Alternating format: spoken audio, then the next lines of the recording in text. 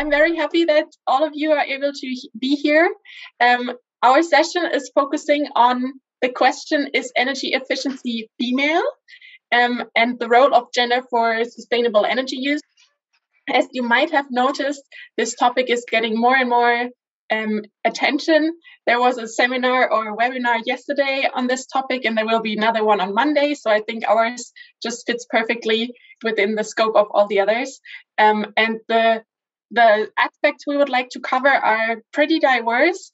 As you may know, because of Greta Thunberg, there are more and more leading figures that are female in the fight against the climate crisis. And there are theories that focus more or that show that women are more than men able to pursue social values like sustainability. And from a traditional point of view, they are also more in the homemaker role and thus could maybe behave more energy efficient. On the other hand, there are also theories that state that technologies and digitalizations are very important for the energy transition. And this is from a also traditional point of view, more a male-oriented domain.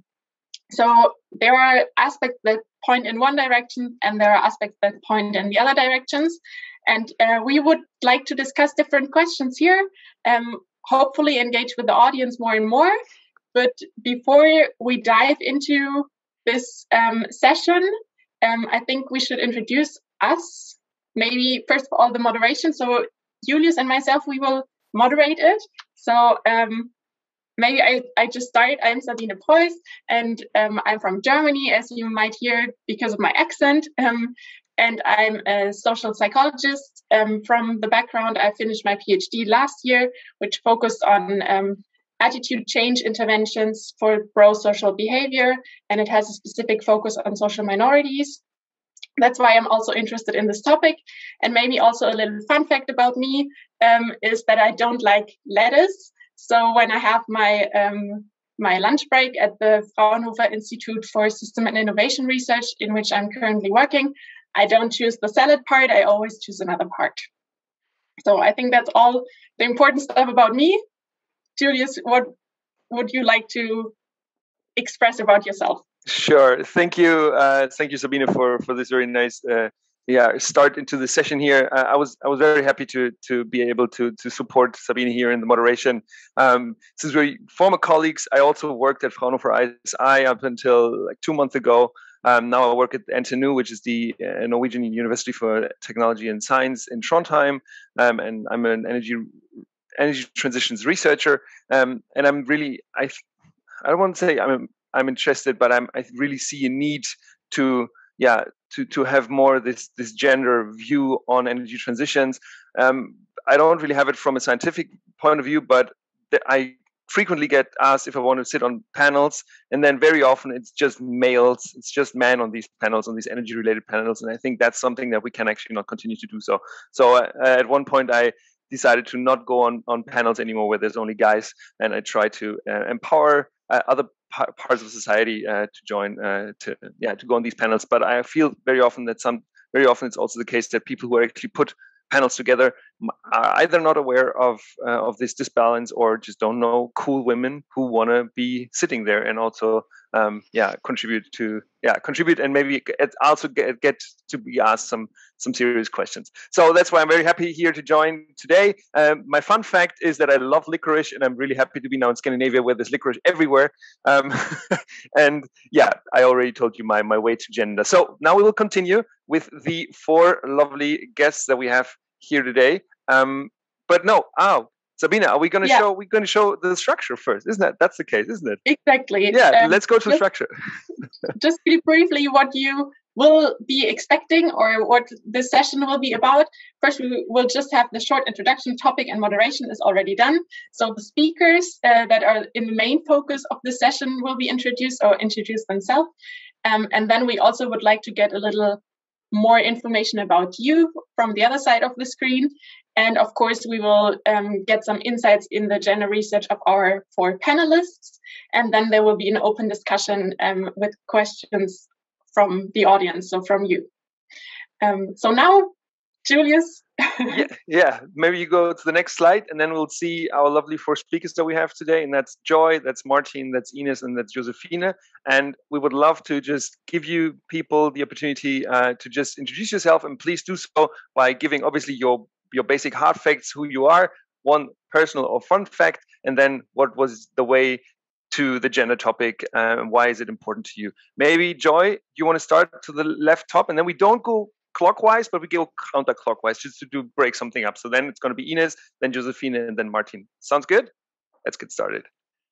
Thank you, Julius. Thank you, Sabine, for asking me to be a participant in this interesting session. And good morning to everybody. I'm an emeritus professor of energy and gender at the University of Twente, which is in the Netherlands. But as you possibly have heard from my accent, I am British. I apologise for being British, or particularly for the British government.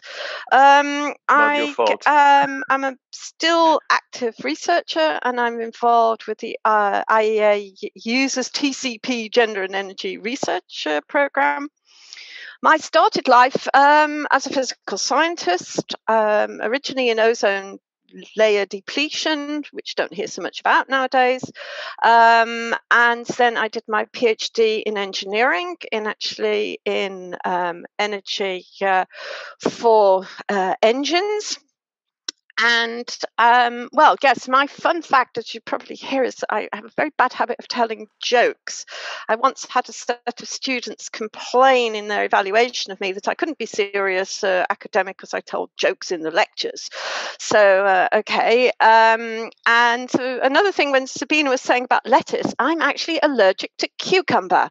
And the worst country in the world to live in if you're allergic to cucumber is the Netherlands, where you get cucumber with everything. My route to gender came really from when I was starting doing my research. Of course, as all young people, I have the answer to the world's problems, which in my case was biogas. I thought, yes, this is the answer to women carrying fuel wood on their heads. Great stuff. You also get a clean fuel to cook with, and you get a fertilizer. What? Nobody's using it. And I couldn't understand why. And then I had one of these light bulb moments, which thought, well, you know, in your daily life, you're a feminist.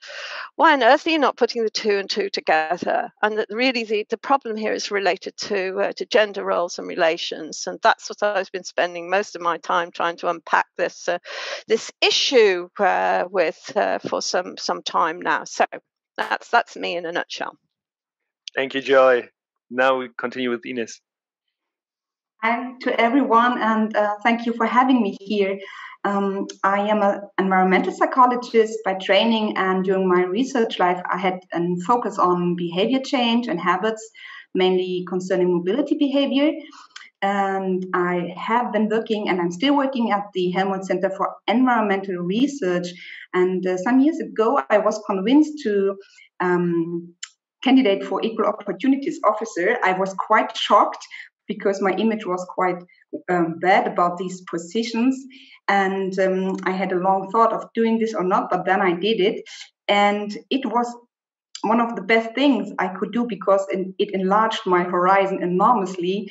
And since last year, I'm now head of the team Diversity Inclusion, and my focus is changing structures and cultures to be more inclusive in research. And so this is kind of a cross-fertilization of the focus behavior change as a psychologist, the focus of environmental impact by the center I'm working at, and also the dimension of gender diversity. And so with this package, I'm now doing my best to fight for inclusive and fair surroundings in research. And my, let's say personal fact, I'm a big fan of Sherlock Holmes from my childhood onwards because I ever loved the idea of deduction and the challenge and the benefit of unbiased thinking.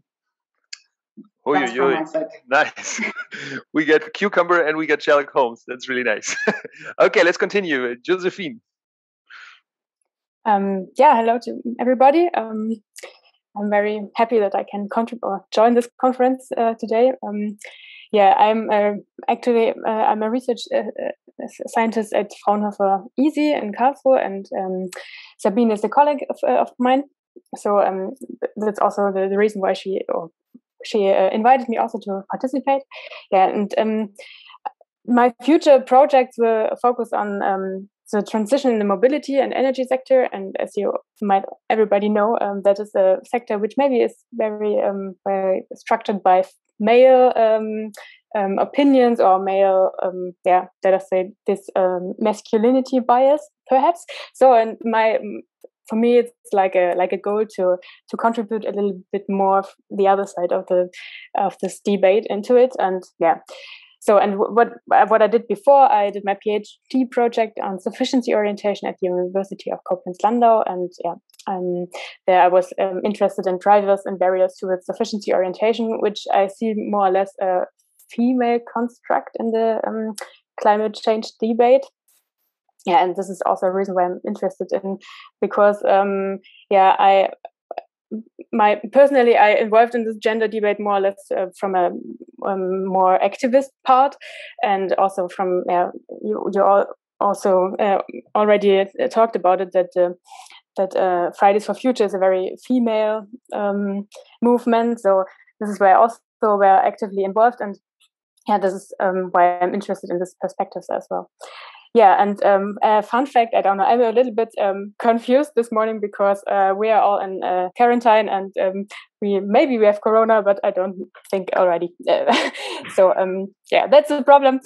So maybe that's why I'm a little bit hectic at the moment. So you seem very, very, very chill and fine. Yeah. Josephine, everything's good. No worries about it. Yeah. Cool. Thank you for your introduction as well. Now we go to Martin, and if I'm not mistaken, Martin actually has a slide with him. So maybe Sabine, is that not the case? Then this is not the case. Apparently it was changed. Okay, Martin, off you go. Thank you for being here as well. Thank you. That comes later on with my presentation on my research. Oh, that was the email that we just got. Yeah. Okay, that's cool. Yeah. Yeah, no worries. Okay, so Martin Hultman, I'm a very interdisciplinary scholar. Sometimes I call myself even undisciplined, because as in my title, I have knowledge background in science, technology, and environmental studies that combined. And I've been working with engineers and natural scientists regarding energy issues for more than 20 years now. I'm also part of the users TCP with Joy. And a fun fact about me, I have during this winter actually been taking a swim in the lake once every month. So it's that's become kind of a trend in Sweden, and I've joined that trend. It's been really great, actually. My first introduction to gender and energy issues, I have a strong memory when I was a PhD, started my PhD 20 years back, and we visited a nuclear power plant. And there were almost only men working there, and they were men workers, and we were able to kind of go through there when they were changing clothes, and then you had to go through this machine that measured the levels of radiation to enter the nuclear power plant and then come out. And the voice telling you if you were okay there was a really slow and very nice female voice. So there was an extreme contrast in between these very, I call industrial male workplace and these male bodies there. And then you have this female voice saying to you that everything is fine, we love you, you have done a good work. So that was my kind of first. And then I turned to studying the gender and masculinities of Arnold Schwarzenegger. So that was kind of the next step for me in this, in connection to gender and energy. Because Arnold Schwarzenegger is such a strong dude, or what? Yeah. So much energy in him. Yeah, but also that he has actually embodied some different types of masculinities. He has changed his appearances through time. from what I call industrial breadwinner to eco-modern, and then maybe also some strands of ecological masculinities when he's supporting Greta Thunberg and others today. Yeah, so that was a bit of background from me. Cool. Thank you, everyone, for giving us a little insight. And now Sabine will continue with Menti. Yes, exactly. It's really great to have this quite diverse panel here. And now to get to know the audience a little bit, I would like to ask you to go to www.menti.com and type in this code. I will also try to share the screen or the link to access it. Let's see whether I can do that. Nope. You can also scan the QR code, and I will stop the screen sharing to share the Mentimeter screen. Let's see if I can manage to do that. Can you see it? Can you see my screen now? Yes. There's the code. The code is on top. Exactly. Yeah, lovely. So you should be able to join. So far, no one. Oh, one person has now joined. Perfect. Yeah. So the first question is just to type in your major discipline, or also if you're not having a discipline because you're not working in research, also your main topic you're working on. I see more and more is coming in. And the words that I mentioned several times are appearing in a larger way. That's the idea of the word cloud. You probably know that. Governance, that's also interesting, yeah. Quite diverse.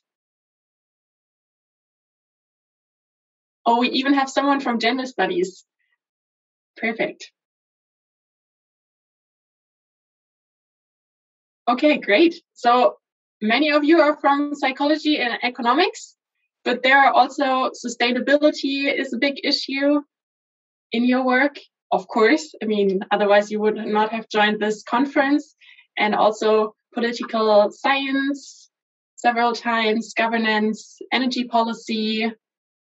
Okay, so we have the social part, sociology and social innovations, and then gender, but also engineering. So also pretty diverse. Interesting. Oh, there's even more coming in.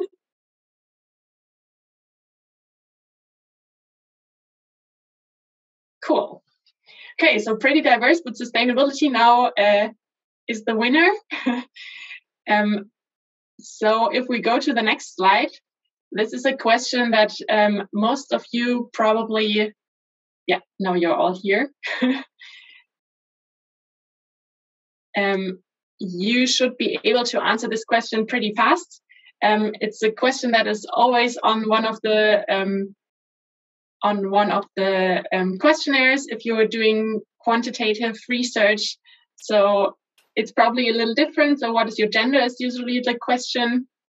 I changed it a little bit because gender might be a difficult or a topic to discuss.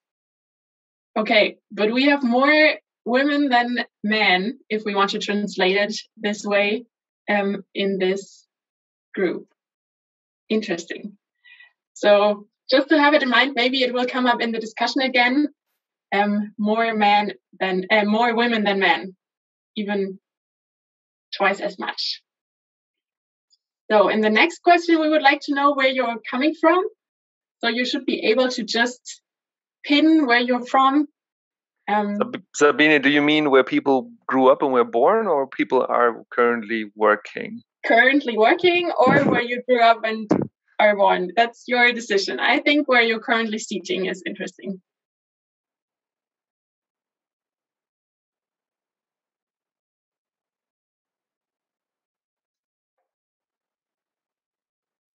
Plenty from Germany, I guess.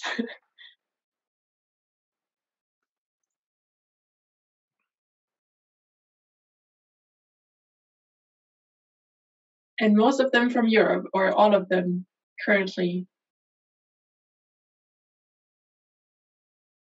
Well, it is in European conference, so that's not really surprising, but I thought I would like to give the whole map to choose from. Everyone's from, oh, there's someone not exactly from the center of Europe.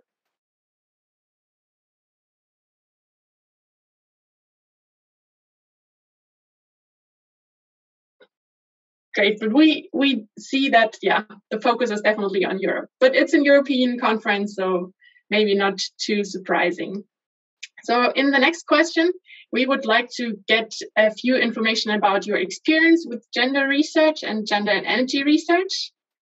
So just how would you rate your experience with gender research and your experience with energy research and your interest in the gender and energy research area? Because you might join this session with a very low interest just to get some first insights, or maybe you're very interested.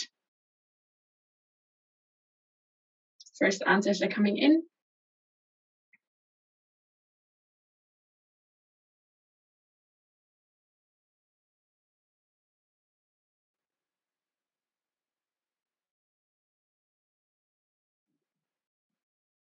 So we have definitely more experience in energy research than in gender research in our audience.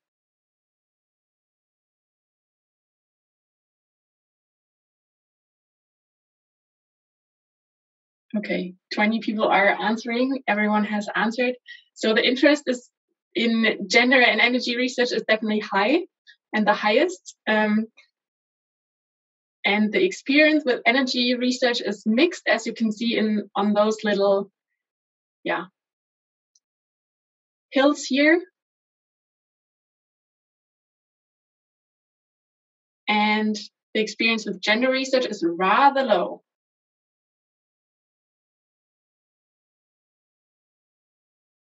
But we also have one person who's an expert. That's probably the person who's studying gender studies. Who would that be?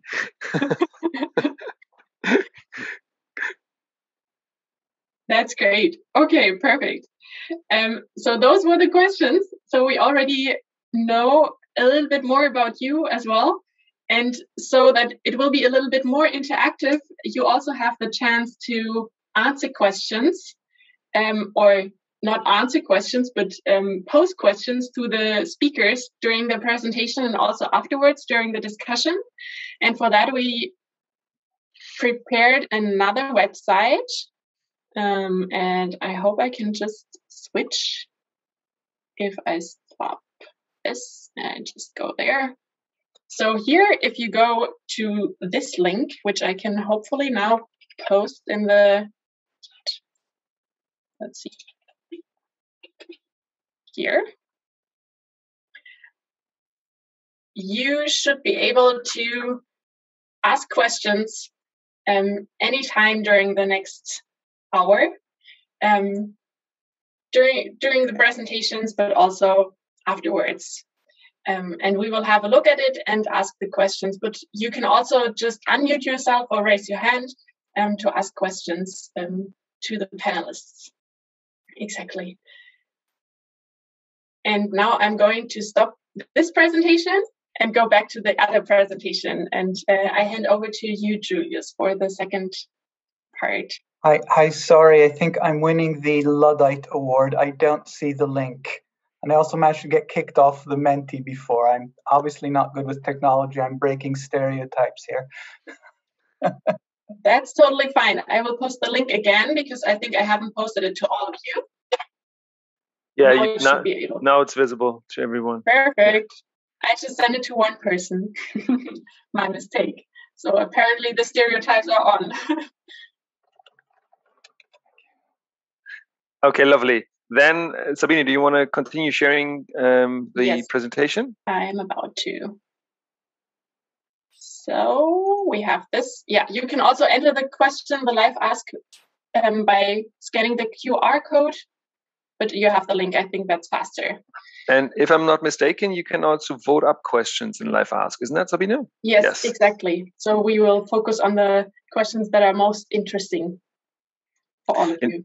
And if you people are very strategic, obviously the questions that get asked early have the longest time to get voted. But I didn't say that. Okay, so then let's get into the second round. And in the first round, we only asked our lovely participants to give us a little insights into them as a person and how they got into this topic of gender studies. And now we'll give each of these people, of you four people, the opportunity to quickly have a short presentation about your work and about your research project. And Sabine, I don't remember how many minutes we wanted to give them.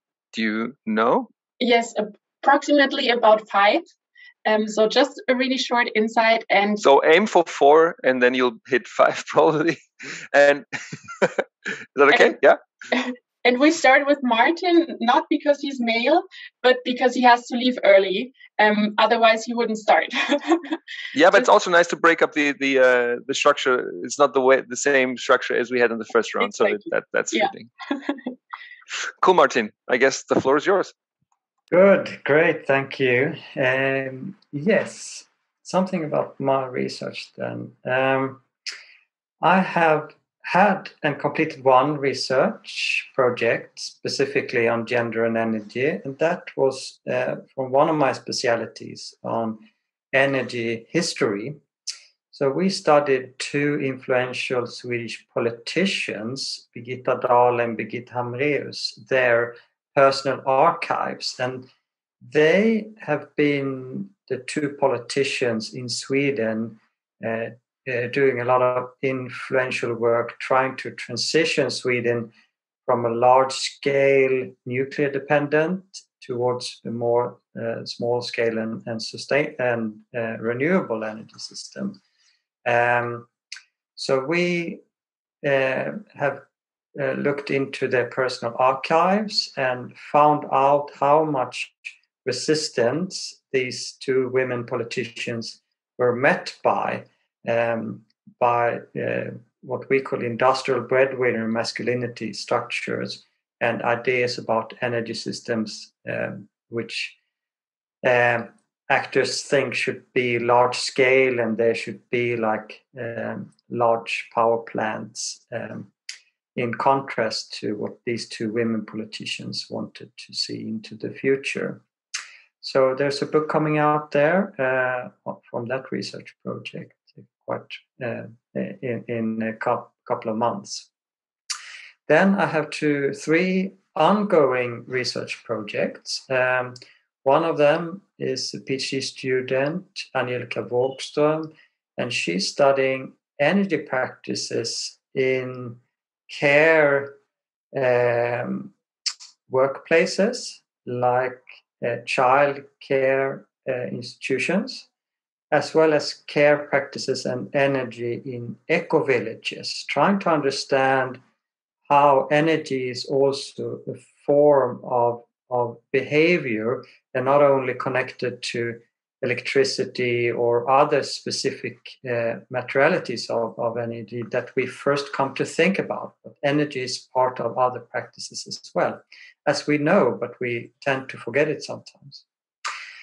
Then I'm also a small part of a project called Norm Critical Exploration of Energy Practices, and that is more about architecture and trying to imagine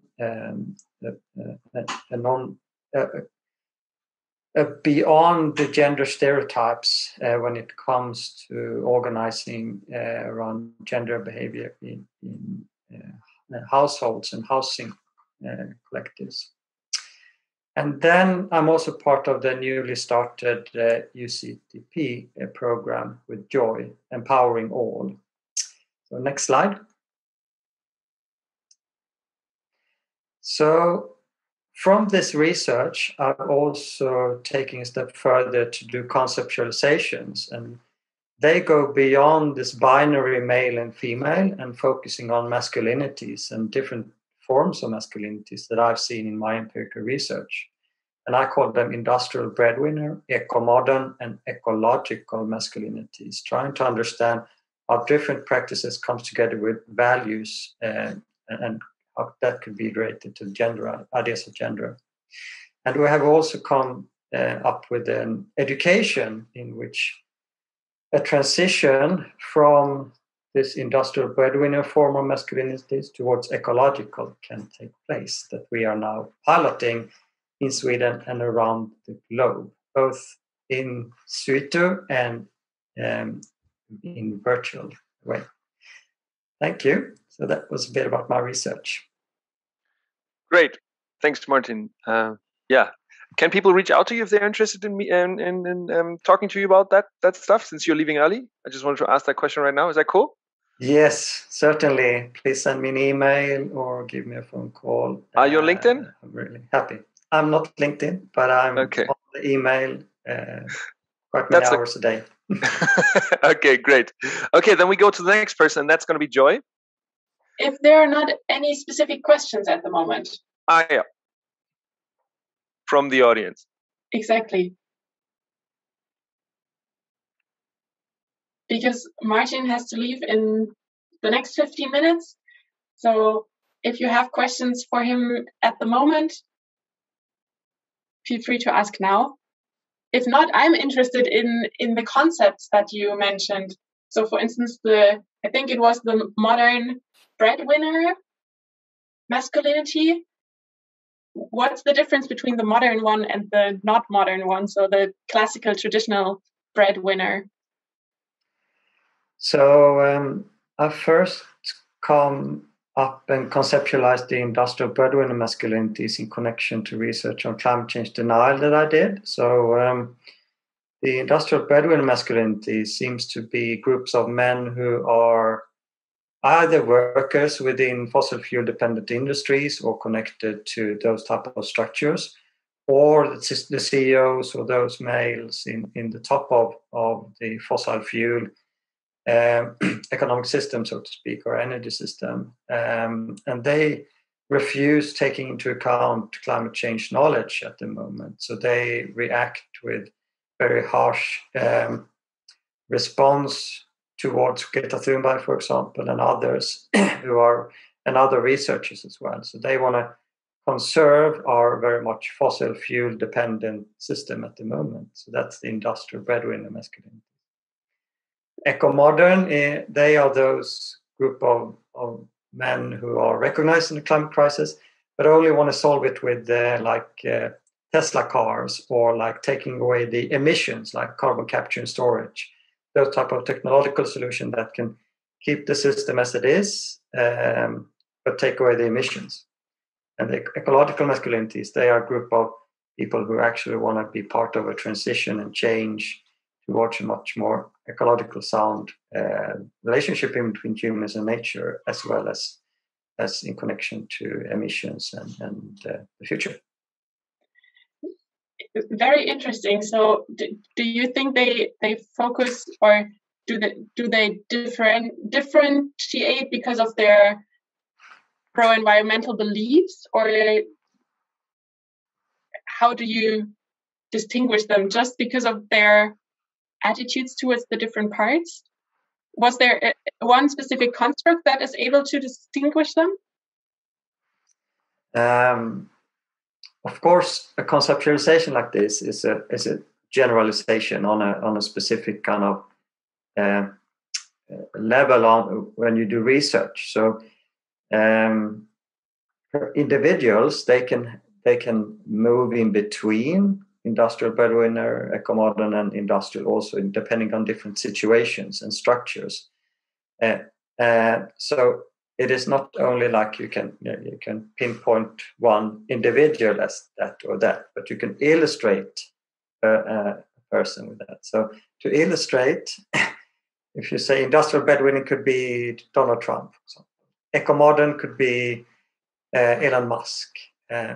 Ecological is not so much in the public, but these people are also around that want to transition and change the world towards this direction. Yeah. So it's both kind of embodied, and it's also practice, but it's also values and structures. So it's a conceptualization trying to kind of understand those kind of connections. We have a question from a lady who's called iPhone, which is probably not the real name. But maybe you, lady, you want to ask a question? Hi, my name is Margrethe Bongers from the Netherlands. Hi. And I had a further question about those 3 types of masculinity, as I understood. I was very interested in it as well. And I was wondering, am I correct that I understood it's 3 types of masculinity? And how does this relate to femininity and probably different types there? Very good question. So I can recommend an article on mobility and Swedish governance by Annika Kronsell and co-authors. So they have tried to map governance structures in Swedish municipalities using these femininities and masculinities conceptualizations. I haven't done that, so I have focused on masculinities. As I see it, it doesn't need to be that binary femininities and masculinities either. So there can be, we can understand individuals as individuals on a kind of on a scale here in that sense. But if you want to know about femininities and masculinities, I can recommend that article because they try to take that into account and elaborate it in an interesting way. It is in the Masculinities Journal Norma, I think, from 2020. Good question. Thank you very, very much. Yeah. It would be very helpful for me if you maybe could put their names in the chat. Yeah. So I have the right spelling. Yeah, I do. Yeah, I do. Because it also seemed to me that the 3rd type that you describe is more integrated, masculinity, femininity. Very true. But that's not a question. Yeah, but that's of course very true because the 3rd, ecological masculinities, is inspired by and motivated by different types of ecofeminist research. So the kind of theoretical underpinnings and the ideas connected to ecological masculinities comes from all those great ecofeminist scholars that has been doing this work before me. So I'm indebted to their work coming up with this ecological masculinity. That's true. Thank you very much. Great. I think that's also connected to one of the questions that was asked in the live ask chat. It also focused on, or would like to know if women can have all these roles too. I think it was more or less explained as well. So have a look in this paper that Martin is sharing in the chat. And there's another question. It's asking to hear your opinion on how you would recommend to treat the gender dimension in the average gender research project. Do you have any recommendation here? Oh. That was a big question. But I do think we need to move beyond the binary thinking and in only men and women, because one reason for that is the kind of policy implication of that hasn't turned out to be a one-to-one success. So more women into positions of power hasn't translated in a direct way to changing the system. So therefore, I think we need to understand it not only in these binary terms, I also think we need to move away from that because of the different types of structures that we as individuals are part of. So if we actually going to transform or transition the whole system, we cannot only take the binary and adjust the men and the male and female numbers. So I think in that sense it is important to think at least 1 or 2 times about in which way you conceptualize gender in your research project. Yeah, definitely. I think there are many ways to implement gender in energy research. Even the question, what gender would you describe yourself to? Is it gender? Is it sex? Is it non-binary? There's also a scale where you can ask for different dimension of gender perception. So it doesn't have to be binary, definitely. Yeah. And very open and broad question, yeah, but probably, or not even probably, definitely important, yeah. There is also a question regarding the pictures on your slide. Could you explain them a little further, what you would like to express with the images? Yeah, so we are actually working together with both cartoonists and design master students at the moment to change these images, because these images have been with us for a while, but we understand their limitations. So we are working on that. But what we try to show with these images is the first one, the hierarchies. So the hierarchy of the industrial breadwinner masculinities and the ideas that the male body and the male person is on top and of that type of system. And that also explains why they are trying to defend that kind of position or that kind of system. And then the second image about eco-modern is this kind of greenwashing of a similar type of structure and a similar type of system. And then the ecological image is trying to understand this. Oh, how can we actually recognize that we humans are part and intrinsically linked to ecological processes and that they are circulating? And also, of course, that we use the colors of the LGBTQ movement there and the pride colors. So we also try to use the colors there. But we are working on those images currently so that they can be even more self-explanatory than that they are now. I think the question also referred rather to the second on the right hand, the second image. Is it? Yeah. Yeah, okay. That image is trying to visualize that one of the things that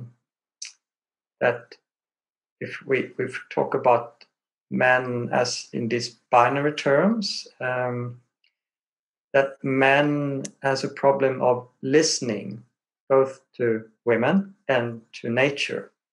So that image is an illustration of our education in which we are trying to have rules in our groups in which we learn to listen both to each other and to nature a bit more carefully.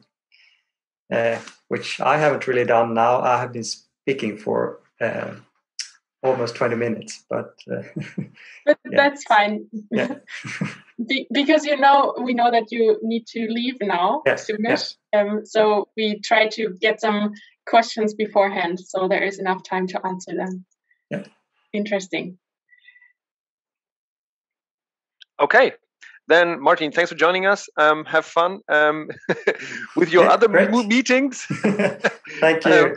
Looking forward to have you back. Actually, I had this idea maybe of asking, well, we'll send you an email. We'll figure out what we can do in the future. Okay, Martin, take care. Have a good weekend.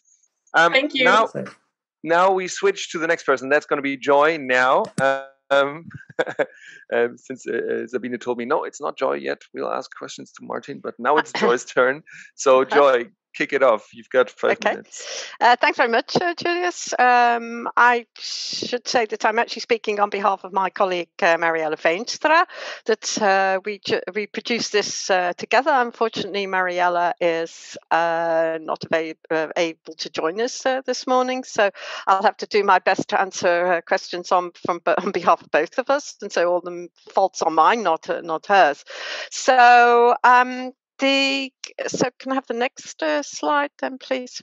What I tried to do is to show how our research has, well, we both primarily started in the Global South of looking at gender and energy issues there, and I think that that in many ways, most of the early evidence came from the Global South, but increasingly I'm aware that there's been work on women and energy in the Global North been going on for some time, but it's often hidden and in other subjects. So just a couple of things that we learned that we think apply also to the North. And in the IEA user TCP that Martin referred to, is that the countries who are involved in this are only from the Global North. We are not very happy about this, but so Mariella and I, together with the support of Martin and other colleagues, say we have to listen to the Global South as well. They can teach us in the North a lot. And so just following on from what Martin said, that we are very clear that having sex disaggregated data as your starting point is it's very important, and to go beyond this binary of, as he was saying, men and women, and use intersectionality, that human beings are characterized by a whole range of social characteristics which create an identity, and that identity is fluid and it changes at different moments and certainly across the life cycle. I think also another issue that came up is how complex households are, that you get this data which says, yes, and sort of in men-headed households and women-headed households, you get so much energy being used. But households are complex. Households can be multi-generational. They can be consist of people living in a compound who are different family entities. So just using this kind of very simplistic approach misses a whole range of issues. They're fluid, they change over time. For example, we know in Nepal there is a lot of male migratory labor to the Middle East, and that changes the gender roles and relations, and we see evidence for that. I was a bit sort of when I saw female and energy efficiency, so I put in one comment to do with energy efficiency, which is at the moment the things called the Sustainable Development Goals, which the UN is promoting. Cooking is one of the primary energy sources of activity, not source of interest. And when cooking is always seen as a female role, there's a lot to say on that, but it's promoted, improved cook stoves are promoted as a health issue, not as an energy efficiency issue. So sorry for the one or two people who were engineers listening to this. And I think one of the important things is when promoting new technologies is that men hold the purse strings. Right, so next slide, please. Now to look at the lessons from the Global North. This is work that Mariella and I have done on behalf of the FEM Committee of the European Parliament. We've noticed two issues dominate. One is the issue of energy poverty, and one is women in the energy sector. Now, this is not to say there aren't more issues, but these are the two that have been the ones that most people have been looking at the moment. But one thing that we can say is that more women live in energy poverty than men in Europe, and that there's been a problem of actually getting this recognised. Policymakers don't like to think that this exists, that people don't have enough energy. This is a problem of the global south, not the global north. So that's been taking some time to get that actually recognised. Now, what I would caution is about what I call the numbers game. Having more women doing something on a committee or whatever does not necessarily mean more progress to gender equality. I think it's much more complicated than that. Not all women are sisters, right? So I think that's an important thing to bear in mind. And I think what happens when you get women who are put into a particular position, you heard the example Martin gave about using women's voices about health and safety in the nuclear industry. It lets men off the hook. It's gender equality is a shared responsibility. It's not a responsibility of women only. And so that's one of the reasons I'm really very excited about the work that Martin is doing. Mariella wanted me to mention this particular analytical framework that we've been using, which shows the way that differences in energy come out. One is to do with biological, particularly to do with heat and stress or cold. The other is the social attitudes, the energy poverty of not having enough energy to meet your daily needs, lead to social exclusion. And, well, the economic is rather obvious, I think. The last slide, because I just wanted to draw this together, I think to show the commonalities. This is a very nice comment that comes from the book that we've been shamelessly promoting on the first and last slide, from Mariama Williams from the Southern Centre. She reviewed the work that Mariella and I had done on energy poverty in Europe. And she said, while there are many similarities between experiences of energy poverty by women in the South and the North, the constraints behind the demand and the survival responses are quite different. I think that's a really very interesting remark. And so last slide is just to say thank you. Last one. Last slide. No? I think that that's it. You took away my last slide, which said thank you. Okay. All right. Okay. Never mind. Sabine, could I just make could I be really self-indulgent and just make two comments about, or a comment related to the backgrounds of the people who are participating? Yes, of course. I know it's not a very statistically scientific sample, but I'm not surprised. It has been a real struggle in the energy sector to get gender specialists interested. This is a few years ago, but I went to one of my academic research networks, which was a gender group, and I talked about energy and gender, and they all sat there and looked very politely at me, and then one said to me, "Joy, what's this got to do with us?" It's been a real battle. Not only amongst academics, but getting UNIFEM and the national level to get gender officers interested in energy. They don't see the relevance, and also physical scientists. That also trying to convince men or male engineers that this is irrelevant, particularly the gender equality. They don't see the relevance of it. They see the relevance of gender equality, but not in the work. And if you want a good example of not understanding gender issues related to energy, the solar cooker. Think about that one. Okay, thank you for taking a bit longer. Let me take a bit longer. What does that mean, Joy? What do you mean solar cooker? Solar cooker. Are you an engineer, or do you have a technical background, Julius? No, Like, oh, okay. No. I know what a solar cooker is, but why is that such a good example, as you just pointed out? Of male designed engineering for solving the problem of women in the South. Oh, very much so.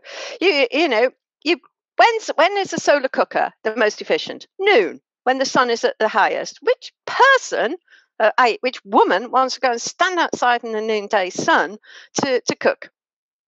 Right? And there are also sets of cultural issues involved as well, that people can see what you're cooking. Oh, she can't afford this. It then becomes a social stigma issue. You can't walk away from it in case someone steals your food or the cooker itself. Yes. That's just in a nutshell why. It's a wonderful technology. You can do wonderful calculations on your CAD CAM. There's the orientation of the sun's rays. Yeah, I can make this. Yeah, it's a great technical thing, but it is completely diverse from the cultural aspects and also the climatic conditions in which you're intending to use it. That's when the person who invents something is very different from the person who uses it, right? Mm-hmm. So if we have this discrepancy, it's difficult. Yeah. Yes. Yeah. Yeah. And it's also in Europe, it's generally men who design kitchens, and it's still women who are responsible predominantly for cooking, even in the north. Hopefully not. Hopefully that will change in the future. And not in my household, I have to say. The person who brought the coffee in before, he's in charge in our kitchen. So. Perfect. But Joy, it's so easy. Sorry, like Sabine, I got to say something. I feel Joy. It's so easy to say that this solution is not good, and I understand your reasons, like that it's not designed for the customer or the target group, or also this judgment from the other people in the village or wherever that cooker is up. But then it's always easy to criticize. But then what would be your idea? If you don't want to use gasoline but you want to use the sun, isn't it that the idea in general is good? It just needs some tweaks and how it can be implemented in ways that it's more like, I don't even know what word to use, like more socially inclusive or like more targeted to the user.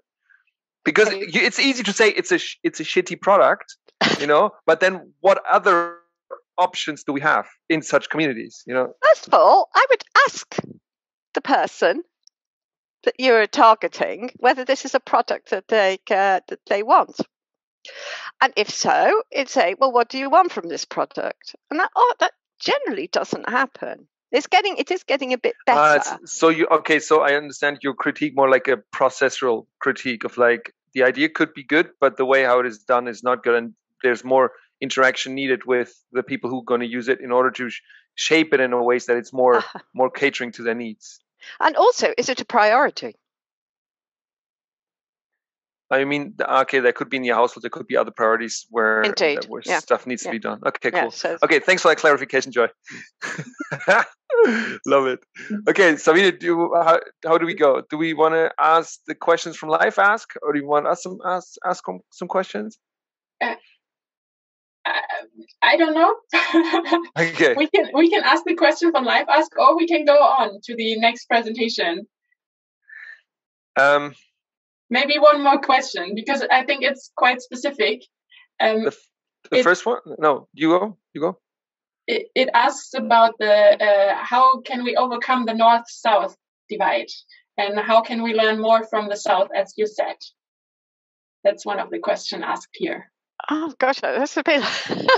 How can we end the North-South divide? That's a bit like asking Martin the question he did. Well, I think one thing is by actually asking people from the South what do they want. I mean, to give them back control of the, if you want a global term, the development agenda. And I think also making sure that women's voices are heard, because that's actually quite difficult to do. But there's lots of very exciting ways of appearing now in doing this, of trying to get the voices from the bottom up. So Yeah, I think it's about listening to people. I mean, that's one of the things that we've argued is about, looking at the experiences of men and women in the South to address energy poverty and seeing the relevance in the North. One of the issues which came out in energy poverty in Europe, which came as a shock to us as well, is that there are women in Eastern Europe who are cooking on fuel wood. And this is not trendy, eco, sort of non-fossil fuel. This is because women cannot afford anything else. And so they are also being exposed to the levels of smoke that we associate with cooking with wood in the South. So that's certainly an issue that we can learn from. So I think it's exploring where there is a commonality and where we can learn from and support each other. I mean, I think that certainly when an issue becomes something in the North, you can see how much money is thrown at it. Present circumstance. And another issue, which is not necessarily an energy issue, if you don't mind me on my development hobby horse, is how many people die every day of malaria, and how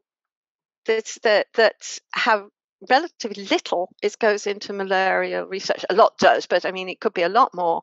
And what would solve the issue of malarial research is if malaria became endemic in the southern USA. Again, it used to be, but it isn't anymore.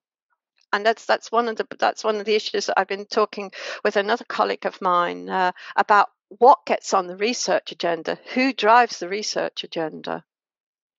Yeah, and of course, the research agenda is where does the funding go? I mean, to give you an energy example of this, and then I will stop because we must let others talk. Yes, is to do with the whole cooking issue of now there is lots of really excellent research going into health related to smoke exposure. However, there are other problems related to the fuel wood chain, which includes carrying the fuel wood on your head, 20 kilograms every couple of times a week for 50 years of your life. There is very little research done on the consequences of that. The physical consequences. There's some evidence to suggest that it can affect the uterus, but very little work on this. And of course, there is also the issue that women are subjected to sexual and physical harassment while out collecting fuel wood. But so the research that's available on that is very limited. So that's what I mean about examples of the work. Because, well, Maggie Matinga and I have... Joy, we only have 27 minutes to do justice to the other two people. I'm shutting up. It's really interesting. I think I like your voice very much. I like the way you tell stories. It's really cool. It's really nice. Okay, now we go to Ines. Ines, if you're ready now, you got your 4 to 5 minutes. Because if each of the other two has 5 minutes presentation, 5 minutes talk questions, then we only have 10 minutes in the end, which is already a bit short. So Ines, the floor is yours. Thank you very much. I tried to stick to the key message as short as I can. I have no slides prepared, and as I'm in scientific administration now, I'm not doing actual research, but my view on research, there are 3 points I would like to share with you. The first thing, and this has been mentioned by Joy several times already, is let data speak and invest in diversity monitoring and in gender monitoring. And let data speak means let data indicate the gaps, especially in setting the research agenda. Who asks the question, whose perspective is reflected in each research proposal, research project, and so on. And by being represented, I do not only refer to career development, but also to visibility, participation, decision-making, resource allocation, and gather data on that. And this leads me to the second issue I would like to share in this context with you. The keyword is gender budgeting. And gender budgeting means check the allocation of resources. And by resources, I do not only mean money, but also power, time, access, space, independence, integrity, and resources like this, and check how the allocation of these resources impact gender. And there are two main questions to ask. First, is this resource gender relevant? And if so, is the current allocation of this resource empowering or hindering female perspectives? This refers to solutions that are found, like the solar cooker. This refers to the questions that are asked, and so on and so on.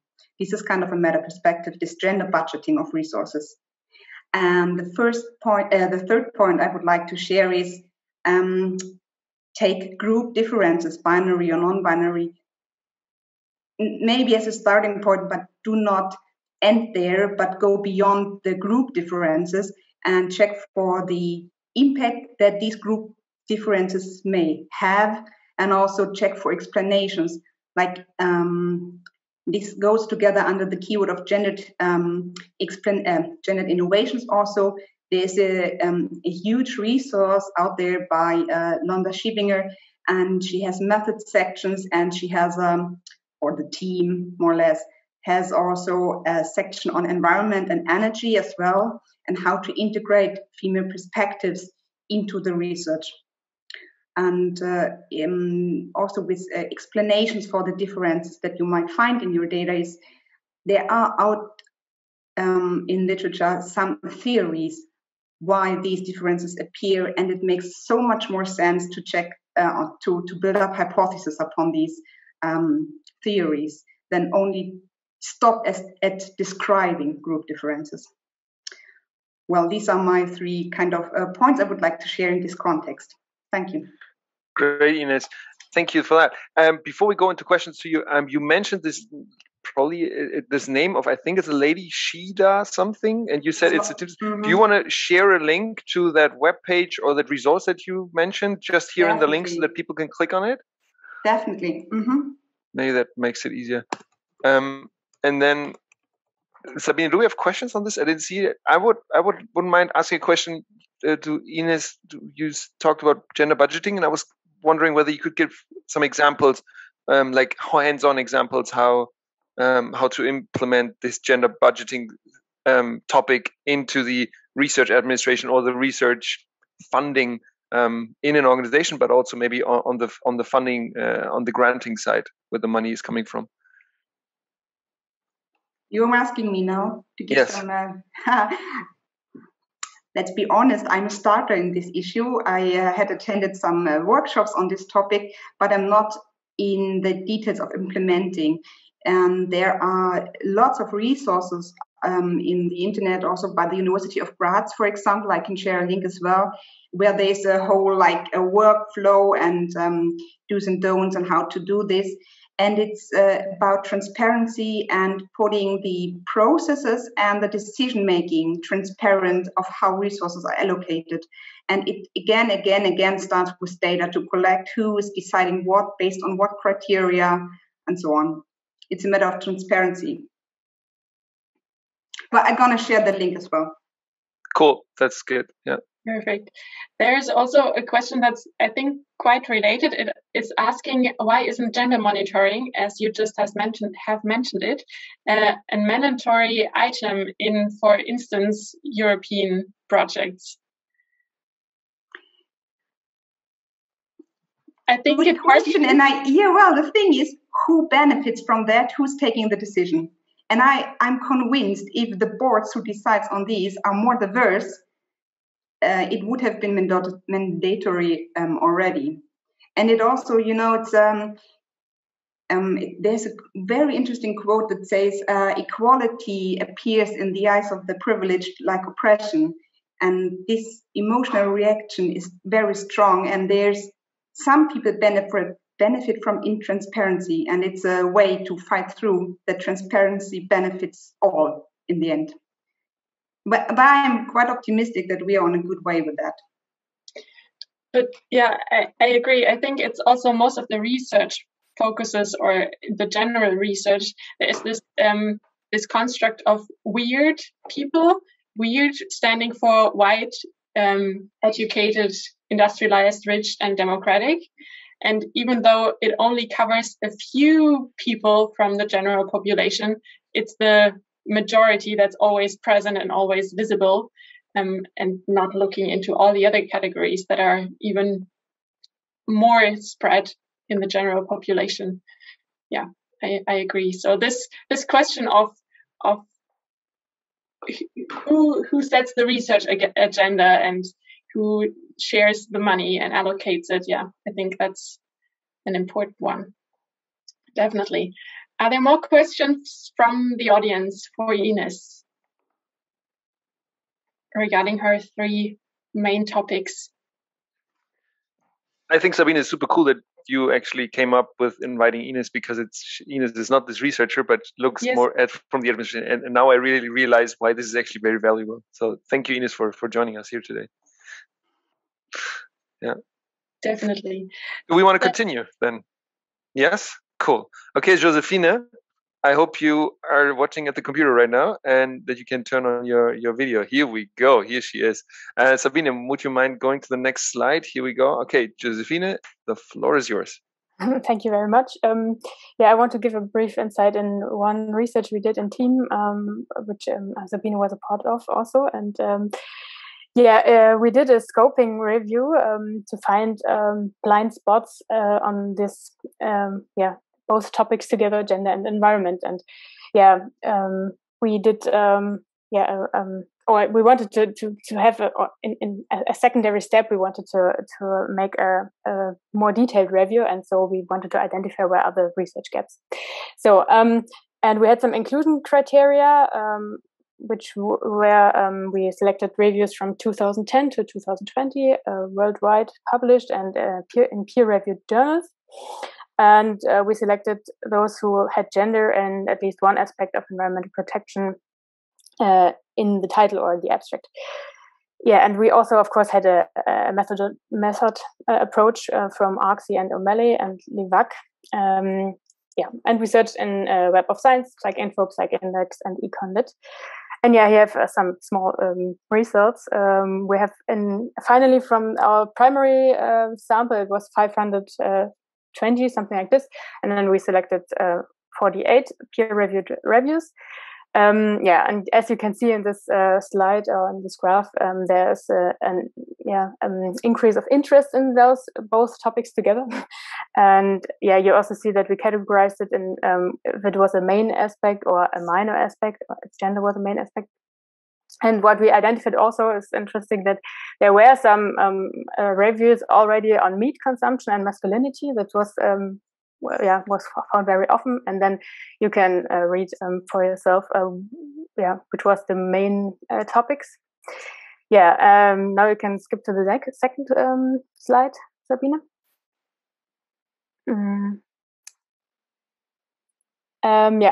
There you can see maybe this maps to what you said, Ines, who did the research and who was studied. And as you can see, we have also here, of course, something like a north-south divide.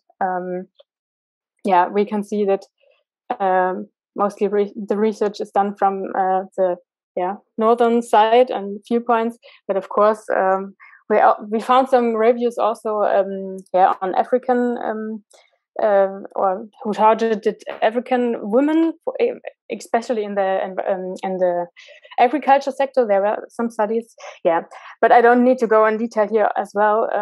What I wanted to show you is that we have blind spots a lot, and I see them foremost in this southern thing, which was said already.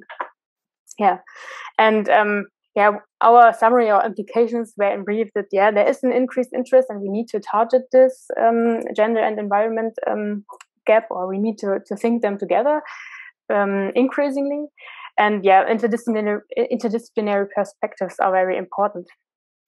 What also came to my mind is that we also need to address, when I speak about psychological research, the underlying drivers of when we find differences between male and female. And this is often something which is, it is it is mentioned but not discussed. And there I see very much to do. Maybe we can discuss on this thing also. And thank you. Maybe the next slide. Oh no, that's there. Thank you to the team who, those 4 people who are involved in this project. Yeah, that's all. Great, thanks, Ines. Josephine. Kling. So, people, are there questions that you want to directly ask to Josephine? Sabine, correct me. I didn't see yet questions in live ask that go directly to Josephine. Is that correct? Me neither, yeah. But what I really liked was the comparison of the maps. Of course, I'm already familiar with them, but this really brings up this question that we also had with Ines: this who does the research and who studies. Who studies? So this I think it can be really difficult to do research about a group that you're not part of, right? So maybe that also explains why here in the audience there are more women than men, because maybe more female researchers prefer to look at gender topics and also do research on mostly women who are in a less positive position. But maybe that's just an open question, a comment. So I'm happy to hear your thoughts also from the audience, if you have any.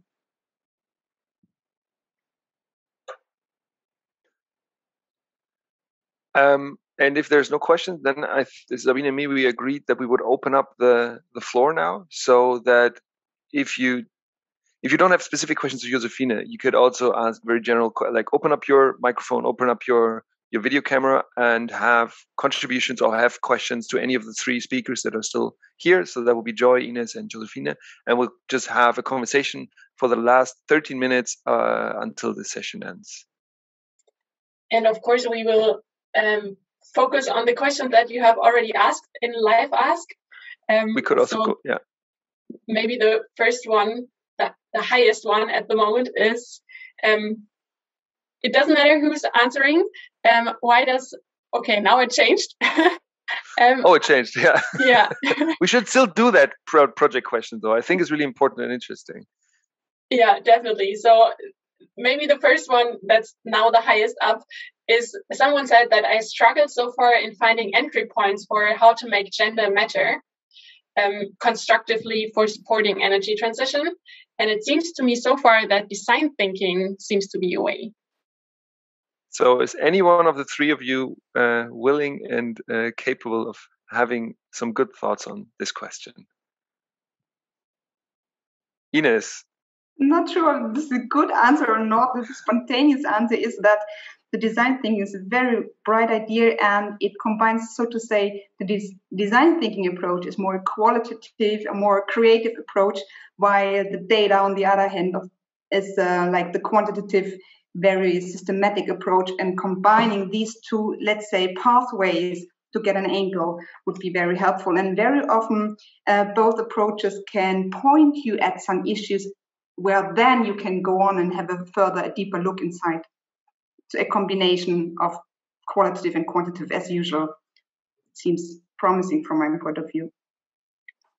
Definitely. That also fits to Josephine's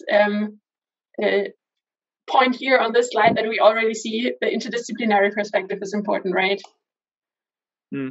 But if we leave this design thinking part out of it, I would like to ask Joy, since you probably have just most experience with getting people into, or like to integrating gender and energy transitions, would you mind sharing some of your experiences, how people can connect it, or how can people get engaged in that topic to bring these 2 topics together? Oh gosh, yes. I mean, I think what Ines has said is also a good point, is that policymakers are influenced by number, but number doesn't always offer explanation. And so I think that's where the sort of the qualitative data comes in, of offering explanation. And I think then I mean, my own pragmatic standpoint, which may not be popular with everybody, is I don't push taking a gender approach as a gateway to gender equality. That comes anyway.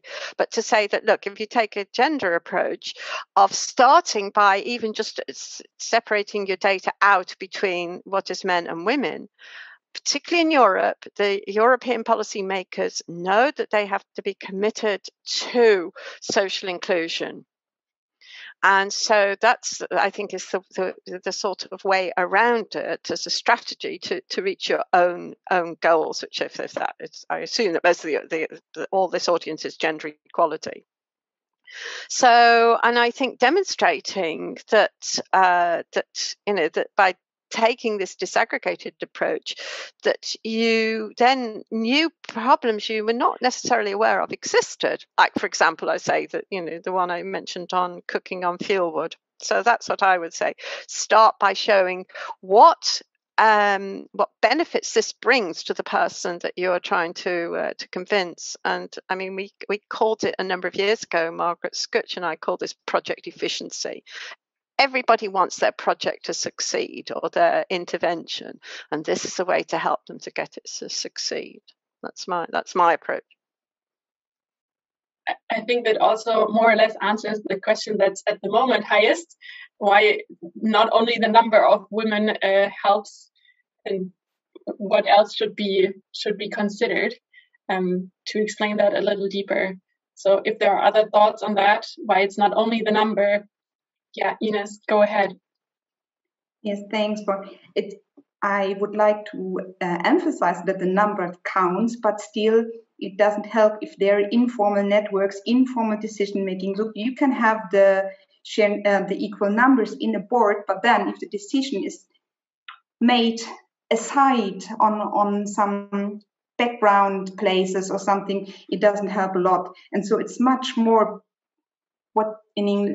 beyond the lines, what happens there. And so it also is important to analyze the decision processes, how the decisions are made. Are the criteria clear? Can someone else check the decision afterwards and stuff like this? Yeah. And it's again about gender budgeting, the allocation of resources. It doesn't help if you have 50% females and 50% males in a lab, and then the females have a space of 1 meter lab bench and the males have much more. So it's also are the structures inclusive? This is the question. Do we accidentally or on purpose exclude someone from participation, from the power? And you can, by equal numbers, still exclude people from decision making.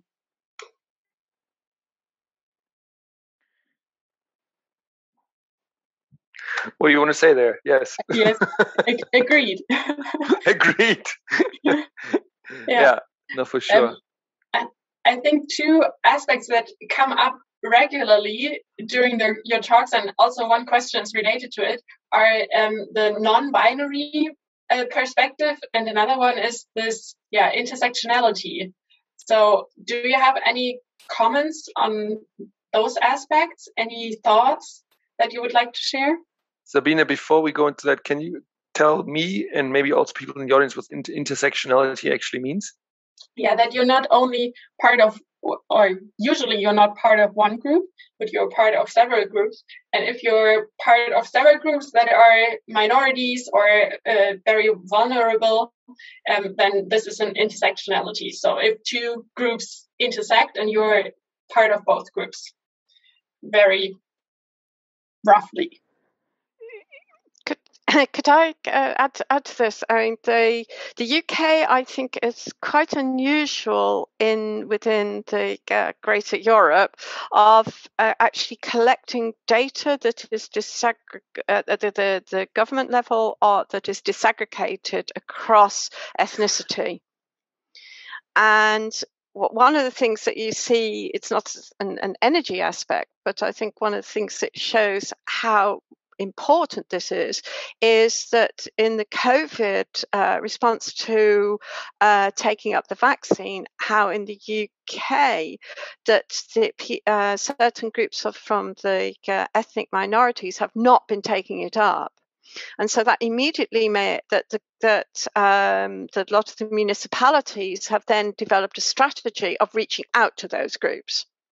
So I think that it's okay. So it's not an energy one, but it does begin to demonstrate the value that you are behaving towards your citizens in an inclusive way. Thank you, Joy. I think there was also, okay, Julius, you would like to add something. I think Ines also wants to add something. Then Ines goes first, please. Yes, this is actually a good argument why counting numbers doesn't help alone, because you can't, where do you want to finish with counting which dimension, how many people of this category, how many people of this category, and so on, and then you end up with fighting dimension against dimension. And so it leads us back, or let's say the numbers leads us back to inclusive structures. So does everyone has the same chance to be part of the game? And this would help whatever combination of diversity dimension you bring with you. So the numbers might indicate that, okay, our structures are not inclusive, our culture is not inclusive. So my focus would be like, inspired by the numbers, check for the inclusiveness of structures. And so the intersectionality is a very, very important approach, and it guides us towards not only counting persons of one dimension in a board or something. Okay, Sabine, we're approaching the last 4 minutes. I would suggest that we do one last question, and a very practical question. And while we do this question, maybe Sabine, you can already show the last slide with the connect. Yeah, one further maybe, the thank you slide, so that people can actually see how they can get into contact with our lovely participants here. So the last question that I would like to ask today is, and that's it's also the highest ranking question that remains here, is like, how can we actually treat and integrate the gender dimension in the average, whatever average means, average energy research project? So maybe Ines, Josephine, and Joy, you have some good ideas on this. How can we integrate the gender dimension into normal, whatever normal is again? It's a hard way to, I think using the word normal is really not right here, but using them in a vast majority of research projects. So Joy, Ines, Josephine, if you have thoughts, take your turn, please. Maybe I can start. First thing would be the awareness of the researcher that it is an important thing, and then to collaborate with people who say, yeah, we want to look into detail maybe. And then also, I think the thing would be how to get money for this research also. But I think we need to address it in every research we do. For example, I think we are now starting to research how the Wasserstoff, hydrogen. On hydrogen. And my opinion is that it's also very male-dominated discussion, and we can trap into the same as we have found in all these efficiency stuff we have already researched. And what you said, Joy, at the beginning, just ask those people who need this technology. So I'm asking, where are the women? So this is something we could do as team or as a research institute to have the awareness of researching this, and to get this as an important thing in discussion.